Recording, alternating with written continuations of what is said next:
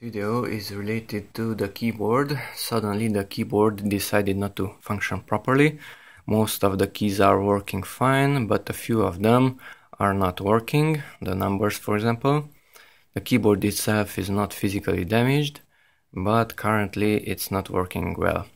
Okay, that problem could be fixed if you restart the computer, but let's say if you have many programs open in your current operating system, then you might not want to restart the entire Windows operating system, but instead you could use not a physical keyboard but a virtual one on your screen using the mouse itself.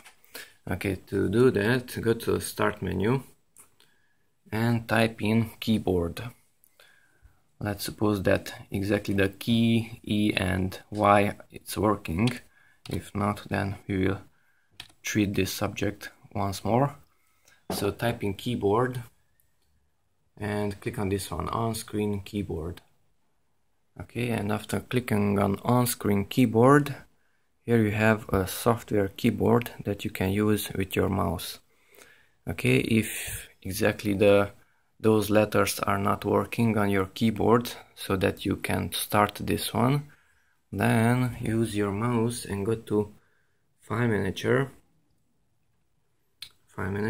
go to your C drive where Windows is installed.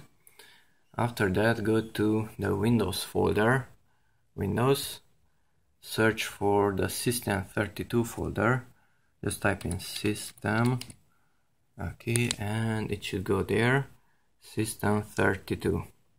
Double click System32 and search for osk. Osk from on-screen keyboard. osk. And here it is, osk.exe in the C drive Windows folder, System32 folder. Double click on osk and the same keyboard shows up. Okay, you can use this one with your mouse.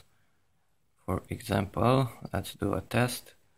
Let's bring that one down and this one up. Okay, let's position the cursor there and notice that I'm typing using my mouse cursor. Here it is. Okay, so that's a temporary solution if your physical keyboard is not working fine and you don't want to restart Windows either. Okay, that's it. Thanks for watching. Bye bye.